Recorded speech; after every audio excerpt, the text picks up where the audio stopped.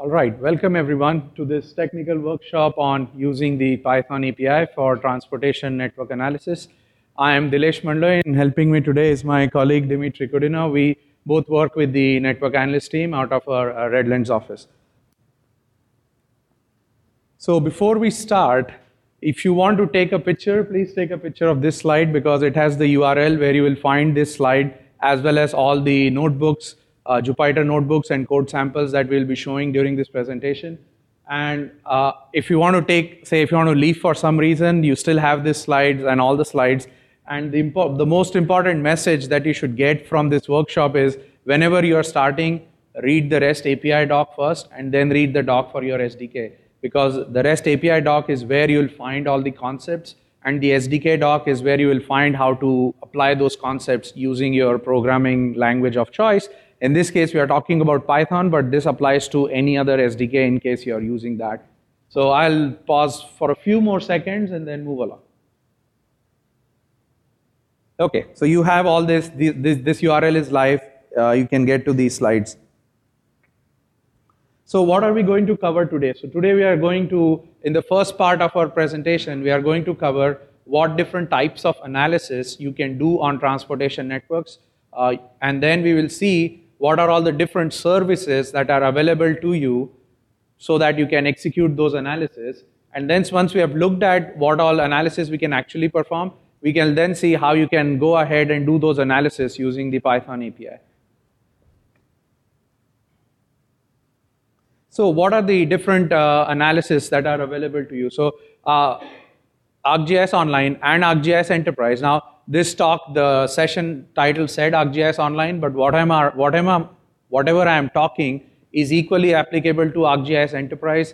We are going to use the services available in ArcGIS Online, but the same services can also be made available in your ArcGIS Enterprise. So everything I'm talking about is exactly applicable there. I will be just using ArcGIS Online for now, but just keep in mind that everything is also available in ArcGIS Enterprise. So as part of directions and routing services, which allow you to solve analysis on transportation networks, we have these 7 core capabilities that are available to you. Starting from capabilities that do point-to-point routing to advanced routing with multiple vehicles, or capabilities that allow you to access coverage like service area or display real-time traffic information, or generating a travel cost matrix, or finding suitable locations. I'm going to describe this in a bit more details in subsequent slides.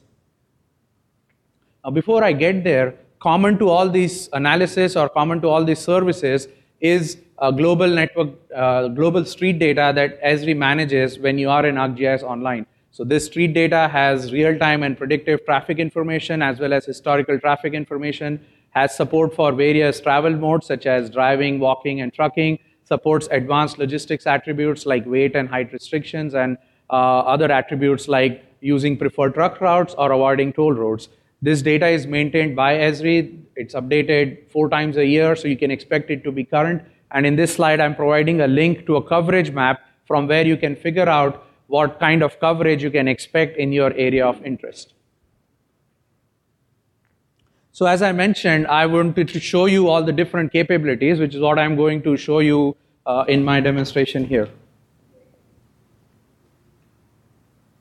So what I'm going to the developers.arcgis.com, which is the site you should be going for doing anything related to ArcGIS if you're a developer. There we have a feature space for routing and directions. If you haven't looked at this page in recent past, you should, because this is something that we have revamped. It describes an overall idea of all the routing capabilities that are available in ArcGIS. And I'm going to use this page to show you the different services that are available in ArcGIS Online.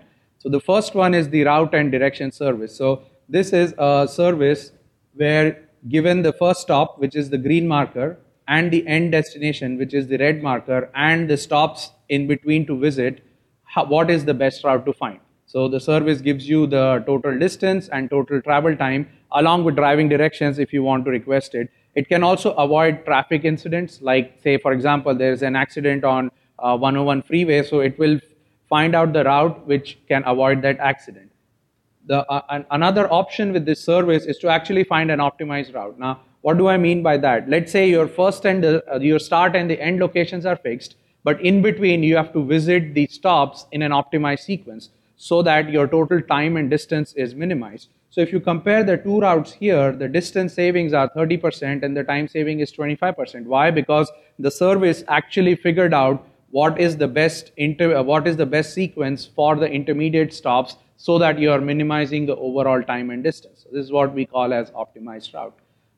Now these services can use real-time traffic information, and you can as well in your apps display this traffic information as a dynamic map service. So in this case here it's showing real-time traffic as it is in New York City, and it's also showing incidents here with a dot here. So this traffic service is updated every 5 minutes, so you always get the live traffic information and it's up to date. And all the routing services use this traffic information when they are doing the analysis. So the route service that I showed just before can also make use of the time, so the routes that you're, of traffic, so the routes that you're finding actually can use that traffic information. Next capability we have is to find the drive time areas. So given a point or a set of points and a time or a distance value, the service can find out what all areas you can cover in that time or distance. So let's say, let me move back to New York City, and here from this location, within 25 minutes of drive area, I can cover so much of area. So this can be useful to, let's say, figure out how many customers live within 25 minutes of my store. Again, this service can also use traffic. So if you're doing this analysis with traffic into account, you can see the area grow and shrink based on the traffic conditions that are relevant for that time of the day. Next one is the route to closest facility. Now this is the routing service with a slightly different twist. So in this case, you are at the green marker. This could be your current GPS location or a location of your asset in the field. And the blue markers are all the other assets or other facilities that are also out in the field. And you want to figure out from my current location or my incident, what is the closest facility based on the travel time and travel distance, and what is the best route to it. So it's finding things in proximity using the travel time and travel distance, and also finding routes and driving directions to it. And it can accommodate traffic, as well as you can specify, find me 3 closest facilities within 10 minutes. So this can be useful for scenarios where you say want to dispatch a police car to the closest police car to the accident location. Now moving to more advanced capabilities. The first one is the ability to route multiple vehicles. So let's say in this graphic you have 2 trucks, the orange truck and the green truck, and you have 7 orders that you want to visit. You want to say make some furniture deliveries. So how would you divide up the work between those 2 trucks?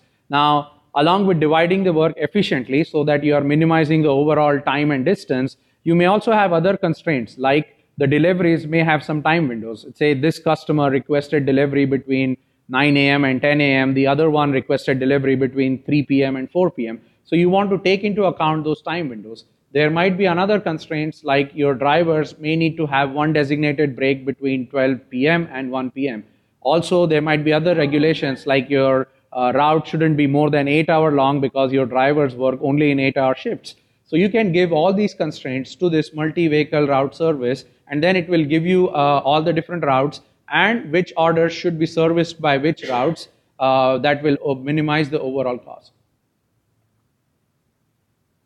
The next service we have is what we call as location-allocation. This service allows you to cite new facilities. So let's say in this graphic here, I have 4 candidate or prospective sites where I can open a new store.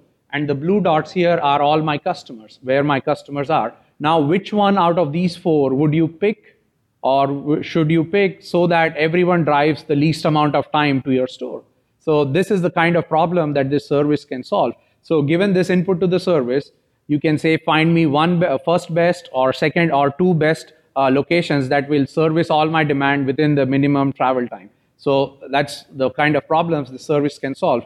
Now your stores can have capacity, so this service can also take into account capacity constraints. Let's say you are assigning students to test centers, and each test center can only accommodate X number of students. So you can have those capacity constraints, and then the service will assign the closer students to the closest test center, but once that test center is full, it will go to the next closest and then start assigning students there. The overall objective would be still to minimize your time and distance.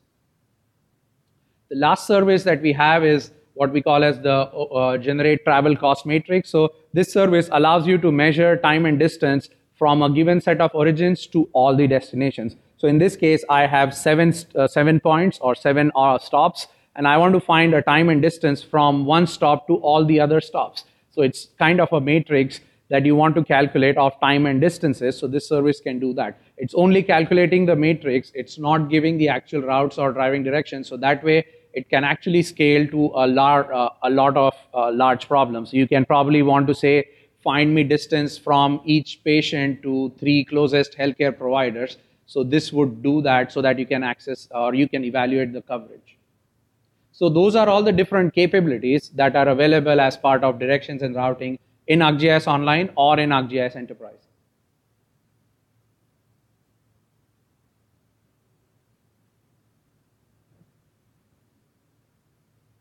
Okay, so before we move on, once you start doing analysis using these capabilities, the first thing you should always spend some time discussing and evaluating is how to pick the correct analysis type. Like I showed you, there are 7 different analysis types.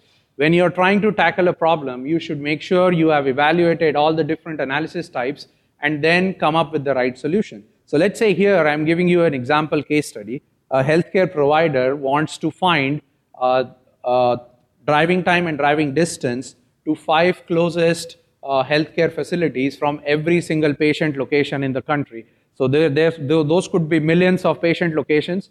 From each patient location, the study wants to find out the time and distance to 5 closest healthcare facilities.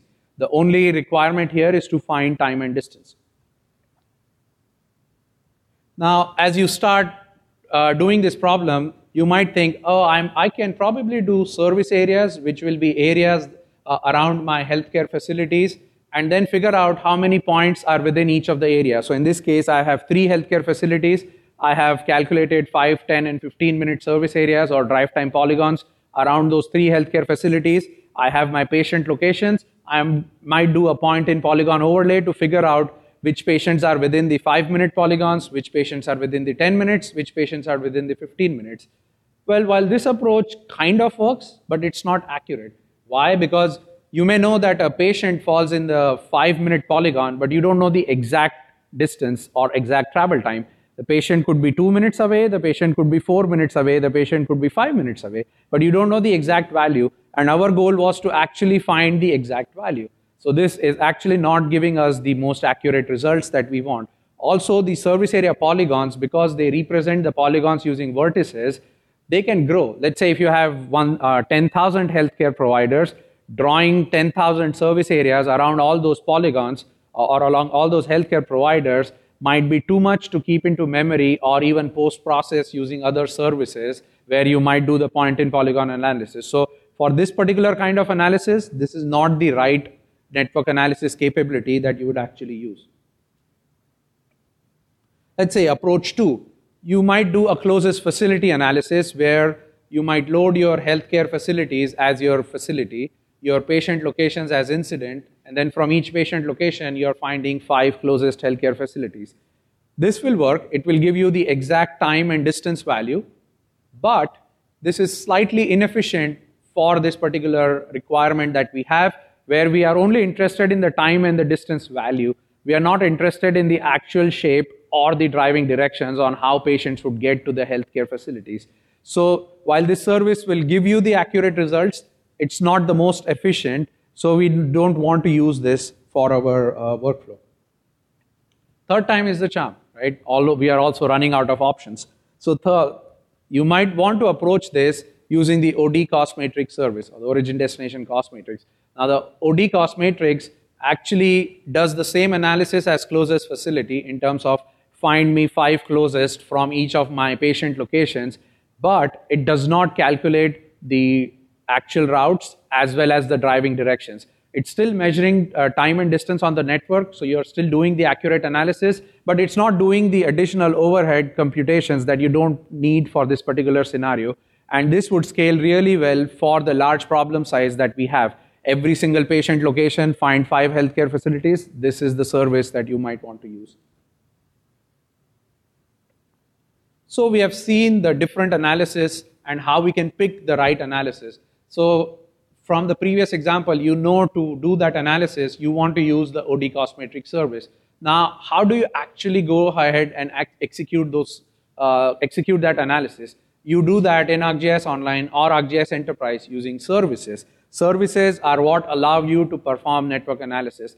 There's nothing happening locally really on your machine. You are just saying, take my inputs, give that to the service.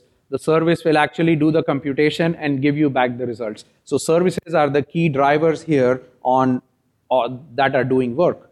Now, what are the different services that are available for you to perform analysis on transportation networks? Now, Python API also does all of its analysis using these services. So there's nothing magical in Python API that's happening locally on your machine, especially in terms of doing routing or network analysis. Python API is going to call all of these services to actually do the work. Now, the services that are available can be classified into two bins or two of these categories. One is the routing and the direction services. The other one is the spatial analysis service tasks. So all the capabilities are available, but you might think, okay, why do we have these two classifications? That's because there's a reason. The routing and direction services actually expose all the capabilities that are available with particular analysis type. Whereas the spatial analysis service tasks only expose certain key workflows and they return the outputs as a hosted feature layer. So the outputs are automatically stored in your portal, whether ArcGIS Online or ArcGIS Enterprise, and they are meant to solve very focused workflows. Whereas the routing and direction services are fine-grained and they expose all the different capabilities. So again, when you are doing your workflows, make sure you have evaluated all the services. First of all, you should be aware that there are all these services available and not just get to the first service and just start using it and don't know if there are other options or not. No. Make sure you evaluate all the different options and then pick the correct one. So what can help you in that evaluation process? Some things to note is each of these services have an execution mode. So a service can be synchronous or it can be asynchronous. What do I mean by a synchronous execution mode? In a synchronous execution mode, a client, let's say the Python API, would submit the request to the service, wait for the service to execute that response. That call is a blocking call. And then once the service processes the response, the client-side code will start executing again. So that's the synchronous execution. Now you usually do this because it's a blocking call. You usually do this if the request executes very quickly. So say you want to do point-to-point route, that should probably take half a second. You use the synchronous execution. But when you're processing large inputs or you're doing something in batch, you may want to do asynchronous execution mode. What is asynchronous execution? In this case, you're submitting a job to a service. The service queues up that job. Whenever the service has resources, it will start executing your job. Your client-side code is free to do whatever you want to do while that job is executing on the server. Your client-side code will periodically check if the job has been executed successfully. Once the job has been executed successfully, the client side can download the results and then can start processing. So this is how you can really solve something that can take an hour, because you don't want your code to be blocking for an hour.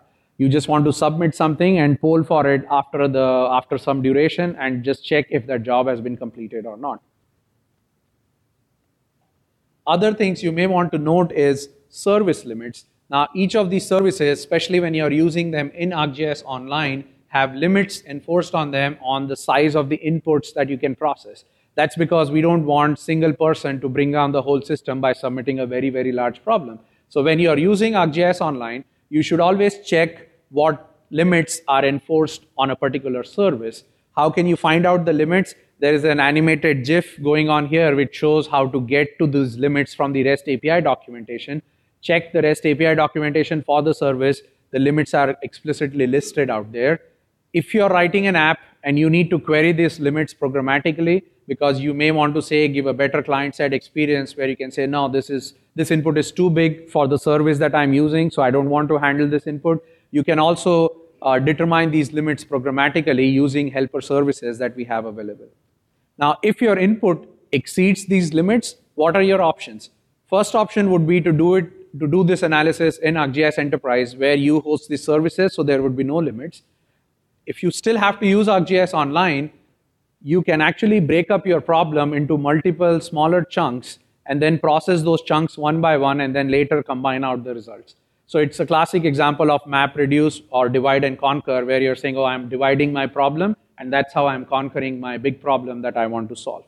If you're interested in knowing how to do or how to go about chunking your problem and solving them using a service, I will be giving a demo theater this evening at 3:30 or at 3 o'clock in the Esri Showcase Island, which will actually explain how you can solve a large OD problem using Python by solving it into smaller chunks.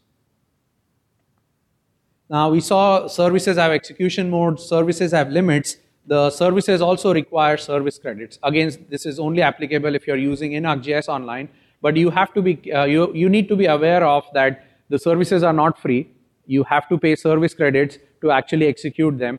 You pay credits for every successful execution based on the size of inputs that you have. So the credits will be based on the number of routes you're generating or the number of polygons you're generating. So you have to be always aware of the credits that you might need to run these services. You can track the credits that you're using from the ArcGIS Online organization dashboard or from the developer's dashboard. And I have provided a link here which explains and lists all the credits that are required by the various routing services. The traffic service and the utility service that can allow you to get travel modes or get the limits on the service itself, they don't require credits, but every other service as available as part of the routing services do require credits. And finally, let's say you have your ArcGIS Online subscription, you have the credits, you also need certain privileges associated with your named user identity to be able to access these services. Now, routing and direction services, remember we had two bins, routing and direction services, spatial analysis tasks, they require different sets of privileges.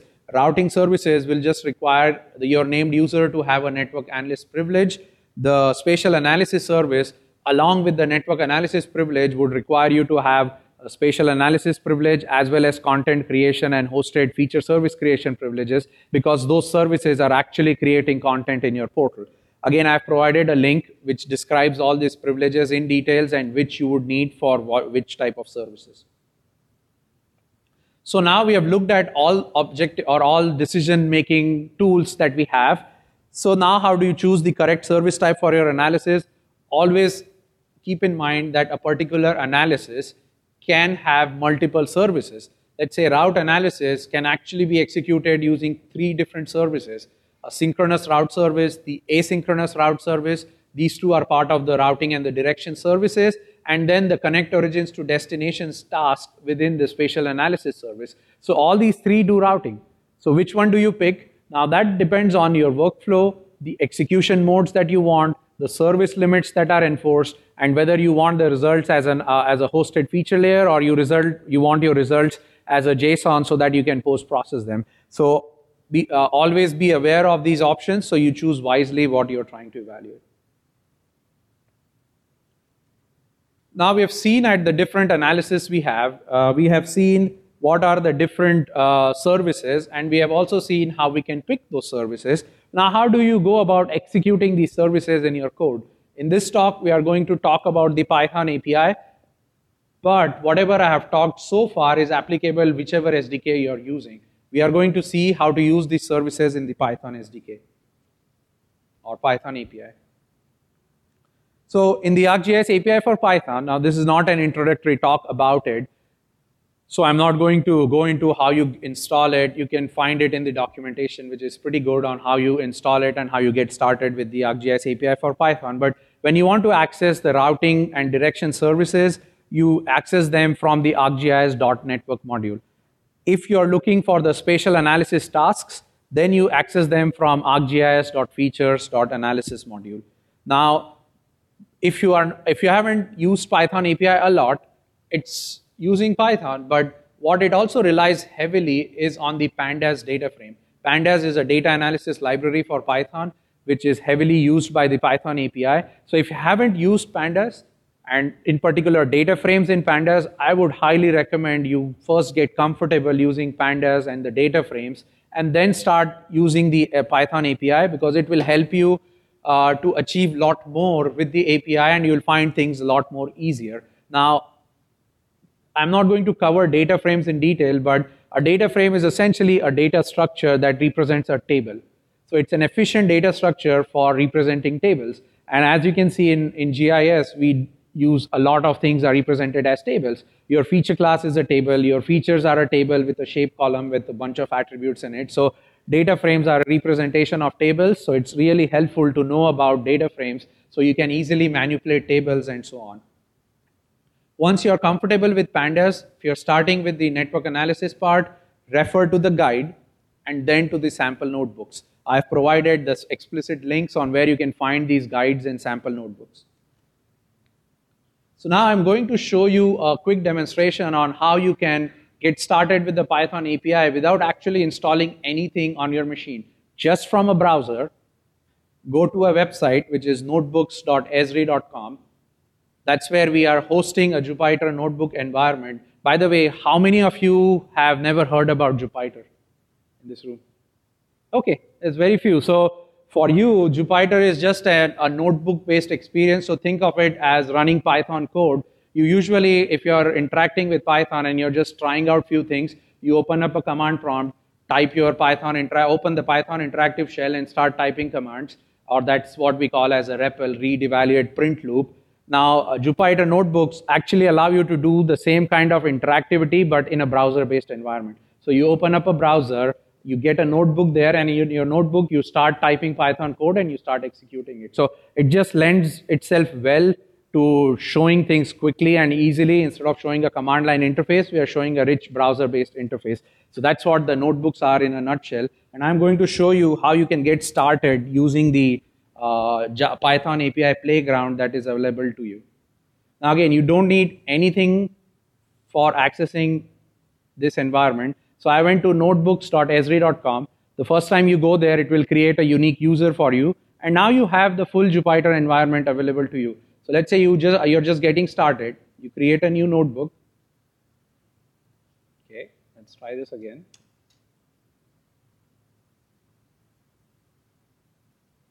Okay, so here you are. Now think of it as just your interactive Python shell where you can start typing commands. So if I want to get started with the API, I can start running code.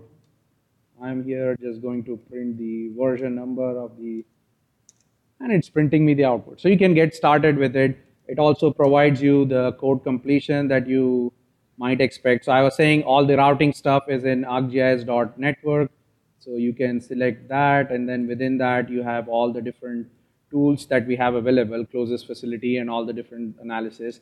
If you are doing the spatial analysis task, you might want to go to features.analysis. Then within analysis, you will find all the different tools like connect origins to destinations, as I was talking about. So that's how you get started. Now I was talking about the guides and the sample notebooks that are available within the Jupyter environment, and you can actually get to those guides here in the guide folder. So when you go to notebooks.esri.com, all of the SDK samples are already available here for you to try out.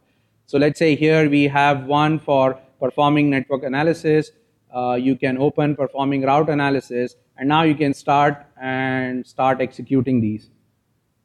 You can bring in your credentials, or you can use the credentials embedded in it. So it provides you nice text along with the code, and you can execute and play around with the code. So it just allows you to work with the API in a slightly easier way. Now, mind you, this is not taking away any of the Python that you might have already known, where you're writing command line tools or you're using Python in scripts and so on. That's all still there. Jupyter just gives you another way to write your code and to execute your code. You can still use the Python API in your Python code alongside ArcPy. If you have used ArcPy with ArcGIS software before, ArcPy and ArcGIS are two separate Python packages that complement each other. They are not competing with each other, they are complementing each other. Think ArcPy as all the local analysis that you can do using ArcObjects or ArcGIS desktop software. Think ArcGIS package is something you want to use for doing the web stuff. Anything with WebGIS, anything with ArcGIS Enterprise, anything with ArcGIS Online, you want to use the ArcGIS package. Anything with your ArcGIS Pro or your desktop or local ArcObjects, you want to use ArcPy.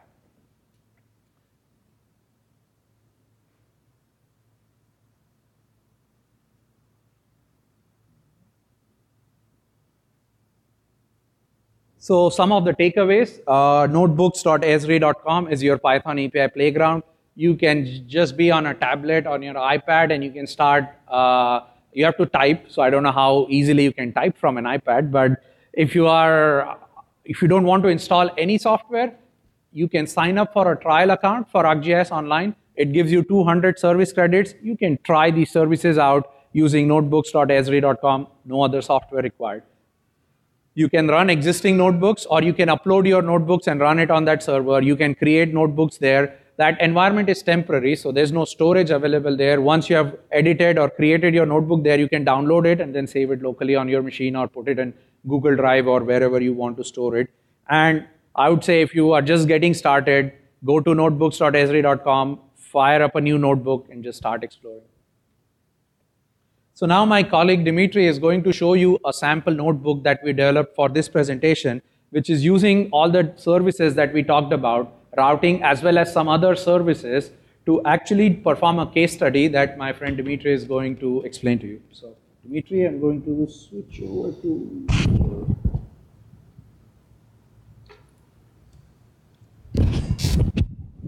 Well, thank you very much, Dilesh. And suddenly, at the very minute when actually Dilesh handed the control to me, something happened to my notebook. But let me restart the process. And this is good because I'm going to show you how you can upload your existing Python notebook with files to that notebooks.esri.com and run it from there. So once I get there in that folder, I can specify upload and upload whatever files I want, including, in this case, a CSV file and my ready-to-use Jupyter notebook. So now I got the data files, the data file which is actually a CSV file, and the notebook. And yeah, you see it's running here. So Dilesh provided you with very nice details and layout of the services and the API of network analysis services inside, how they look from within Python API. So now let's take a step back and see what really we can do with that. So we crafted this notebook specifically for this demo, but this is a real case, a real life scenario. Let's imagine that I'm an owner of a network of childcare facilities in San Francisco, and I have a budget for, let's say, about three small size facilities. But where should I place them? I contacted a real estate agent, and she provided me with 5 plausible addresses of about the same budget, slightly different capacity, how many kids they can accommodate, but the budget is pretty much the same. And out of these 5 locations, I would like to choose 3. This is my budget. So what can I do? And actually, with Python API and just ArcGIS Online account with access to network analysis and geo-enrichment service, I can actually solve this problem right here. This is a very simple notebook, but yet quite powerful. And this is what I'm going to show you right now. So let me start with the standard things. I'm importing ArcGIS package with pandas here, and then I'm signing into portal ArcGIS Online.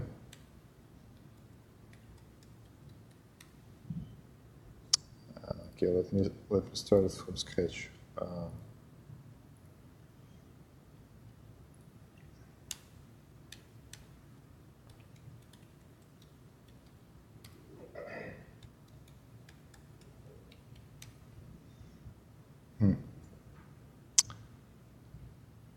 Let me try it one more time.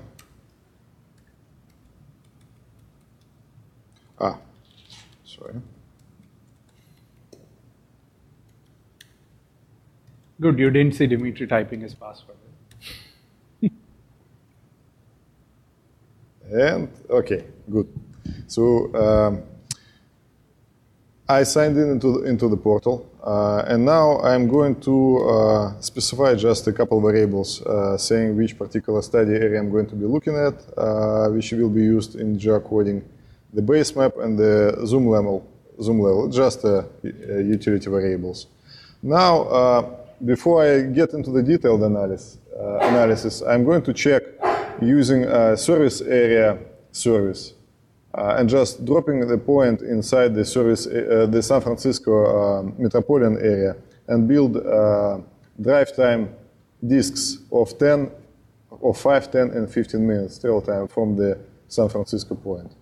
And see if actually there are even a growing demand in the kids population, which I'm interested in. So here I'm going to define my service area rings as a study area for the G-enrichment. Then I'm going to specify for the G-enrichment service that this service area rings this is what needs to be taken as the geometry to be enriched with. And then I'm specifying which particular variables I'm interested in. So in this case, it's pop0_cy and pop0_fy. These two variables, you can find the list of this and many other variables on the G-enrichment website. There are thousands of them, and we have a global coverage, very detailed. But just for about these two, this is actually the population of kids of age of 0 to 4, including years old. For the CY, it's 2017, and for the FY, it's prognosis for 2022, so 5 years ahead. So I'm querying these two variables for these two, for these 3 polygons produced by service area for the San Francisco, and I'm going to calculate the change, essentially, how this population is going to change. Okay. Just one level.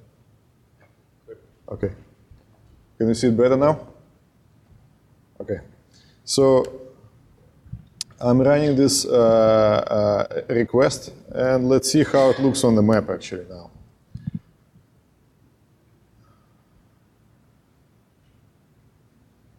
All right. So these are 3 polygons, service area polygons, which I told you as my study area. I just threw them into that G-coded service San Francisco point, and 5, 10, and 15 minutes polygons are here.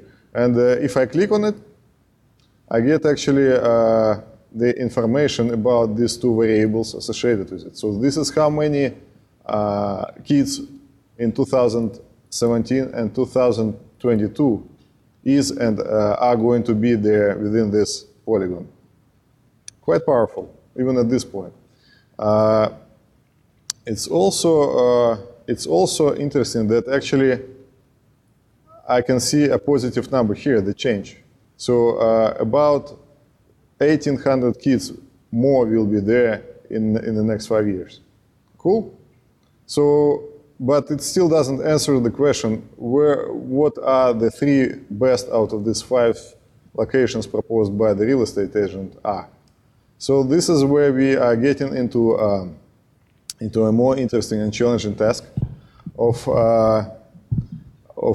getting more detailed information about this growing population.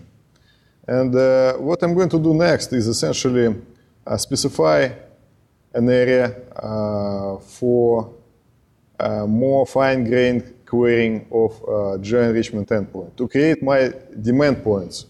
Demand points, this is something which is used for the location-allocation service, which also has a global coverage, to associate and to assign them to the facilities in the most productive or optimal way, depending on the location-allocation sub-problem which we are solving.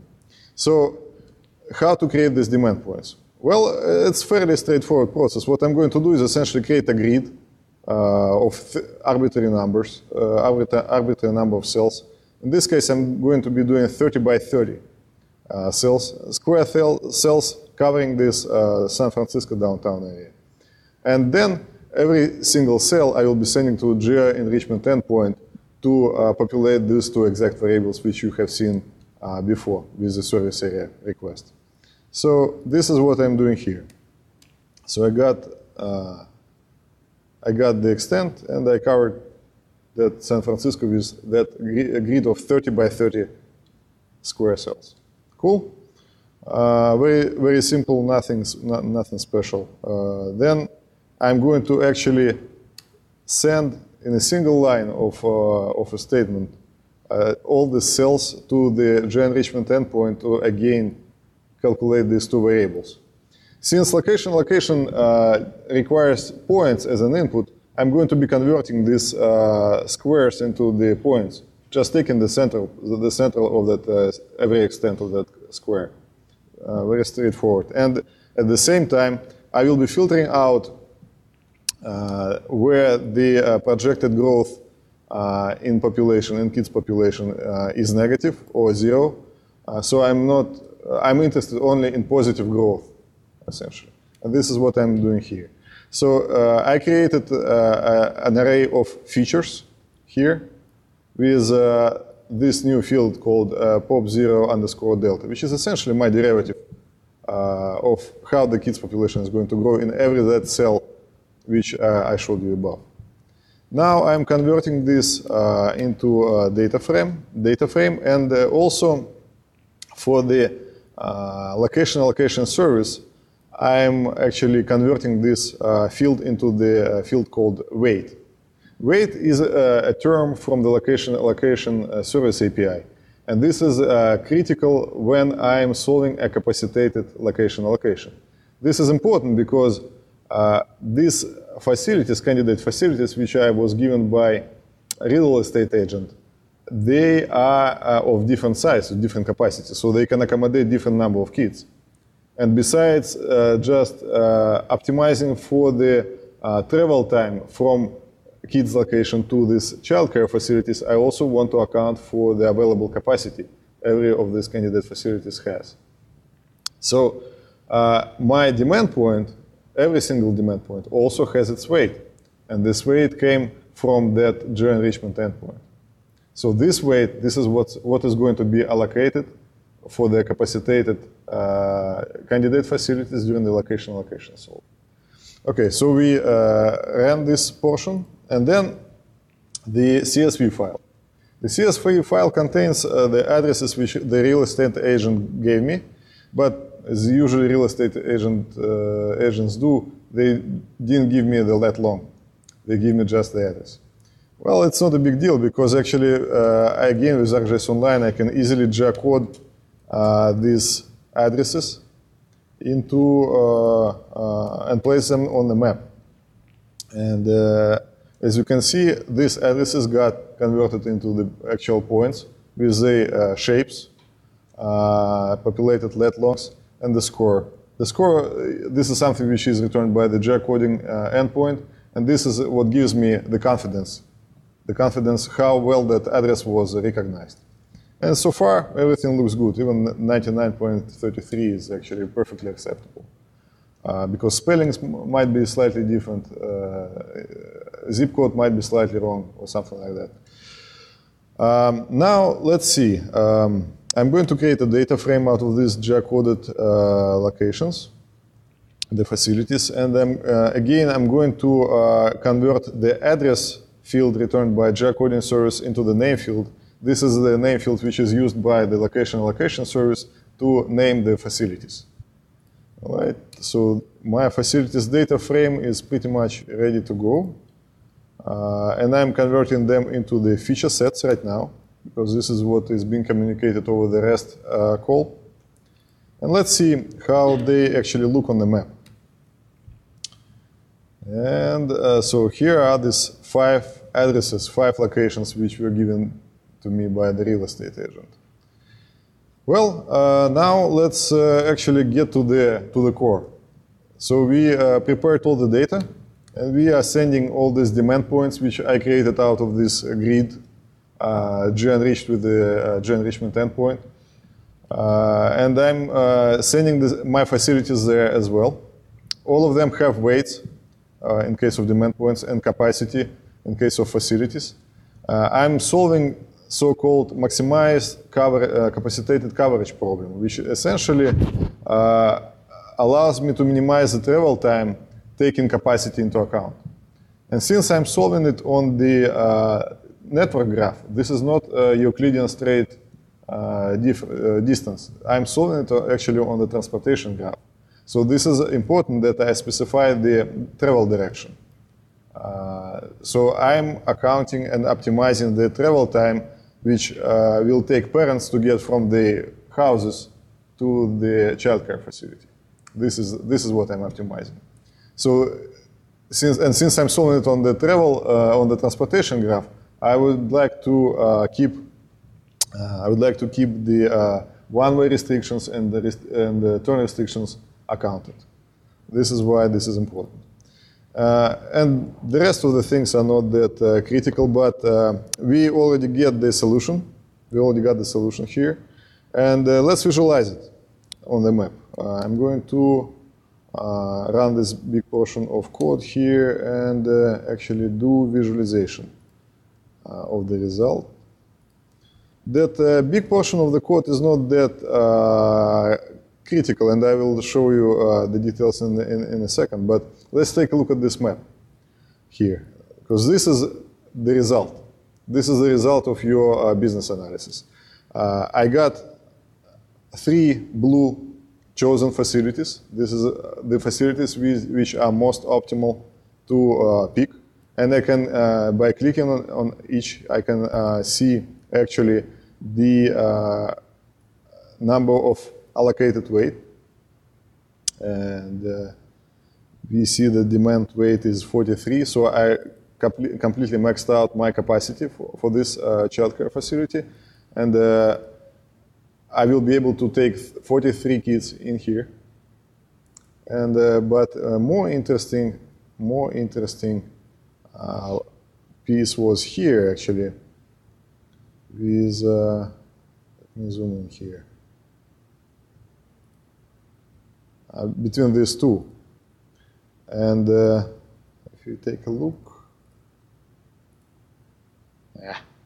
one second, maybe a little bit more zoom. Okay, 37 capacity allocated, and this one, and you see this one had 35 capacity. So although they are pretty much in the same dense area of the kids, but because of the different capacity, I was able to take two kids more. So very straightforward single page or single module notebook.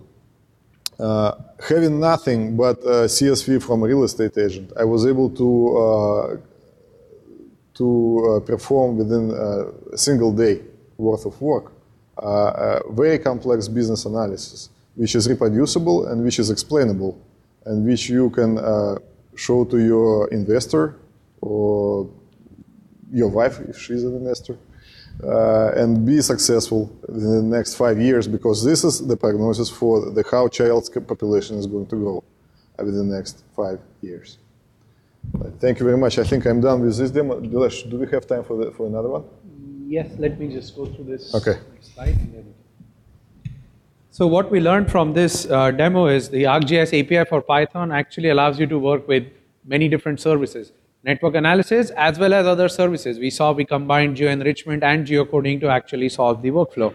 Now Jupyter Notebooks allow you a very nice way to illustrate what you're trying to do. So we had textual descriptions, we had maps, we had code, everything together. We didn't have charts, but you can also do charting if you want to. So it provides for a nice environment to share the analysis, and those notebooks are simple text files, so you can share them, put them in your version control system, and so on. So they work pretty well for doing exploratory data analysis.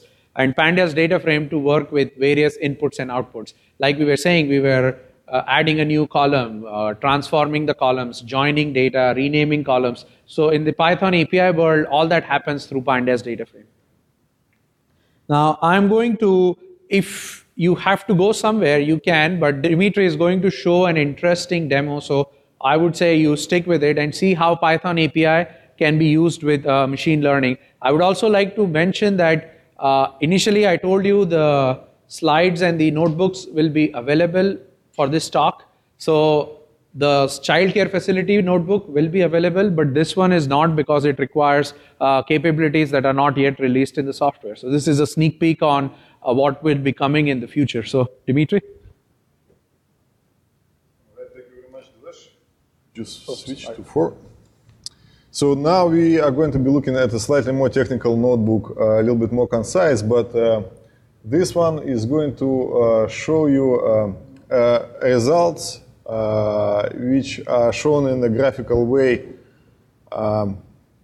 results of a neural network, artificial neural network, which predicts travel times, predicts travel times on a transportation graph. So it was trained with GPS reports. How long does it take to get from one location to another? And then essentially, if you provide it with a set of start and stop locations and the start time or departure time, then it will give you the time, or the minutes, how long will it take to travel from point A to point B. So it takes also traffic or congestion conditions into account. So let me show you how it looks and how it works. We also exposed it through a WMS REST API, which is an Open Geospatial Consortium standard. And this is here a power of Python API as well, because since it's very well integrated with Portal and with ArcGIS REST API, and the REST API is supported by the ArcGIS platform, this automatically allows me to work with open source communities and open data communities in a seamless way. So here I'm looking at a web map. And this blue blob here, these are so-called isochron. This is so-called isochron, which shows you travel time from the center of my map extent to every single pixel on this map, and the cutoff is 20 minutes. So it's interesting that the neural network, because of its O of 1 computational complexity at the backend on the inference, is so powerful and has such a tremendous throughput that I can calculate every single pixel of this map, which is about like 1 megapixel. So 1 million ETAs are being calculated here on the fly to create this blue blob. If we compare it to the classical deterministic algorithms, we will get order of magnitude, probably like three order of magnitudes slower throughput. So this is a very interesting project which we are working on researching. But the question is how to do validation, quality validation, how well our artificial neural network understands the transportation network underneath it. How can we verify it? Of course, we have numeric methods, and we have charts of standard deviations bucketed into different route lengths across different regions. But if you are familiar with the service area algorithm of network analysis, which we just have seen in the previous demo, then you probably have noticed that it's somewhat similar, because both of them represent travel times from a particular location to the outer using transportation graph. So let's see actually if these two things really correlate to each other. And they should, if our neural network has been trained well. So again, I'm going to be using a little bit of a code here and essentially ask to overlay two things, one on top of another. So again, the blue blob is a neural network predicted travel time, and the red one is actually a service area polygon of corresponding size and the departure time. And actually, as you can see, they match pretty well. The blue one, the blue blob predicted by the artificial neural network, spans a little bit more into the open spaces where the actual roads do not exist. But that's perfectly fine, because if we are going to be using that artificial neural network, we will be always placing the locations on the transportation network. And by this making its results, its predicting results valid. And this is what we are most interested in here. We are interested in how close these spikes or the edge of the red polygon, which spans along the highways, matches the border of the blue polygon. And as you can see, at much is pretty close. All right, and again, this was achieved using just Python API to visualize it, and this is a quite powerful quality tool for that neural network experiment, which if you are interested in learning more about, you can come tomorrow to a session which will be held at 1 o'clock right next door, actually, in this room behind me. So thank you very much. I think I'm done with this demo as well. Back to you, we are also done here. So in summary, we learned today that we need to choose the correct analysis type. I'm stressing this because time and again we find people making mistakes here. They pick the wrong analysis type, and from that point onwards, everything goes wrong. So please pick the right analysis type. And then because we have so many different services that can do the same analysis, make sure you understand the services, what are their capabilities, what are their limitations, and then pick the right service type. Once you have picked the analysis and the service type, use the Python API and go ahead and do your analysis. So again, this is the URL where you can find the slides and the first Jupyter notebook. We showed you how you can execute through that without actually installing any software on it. So that's all. We'll open up for questions and have a great conference for the remainder of the time. Thanks for attending the workshop.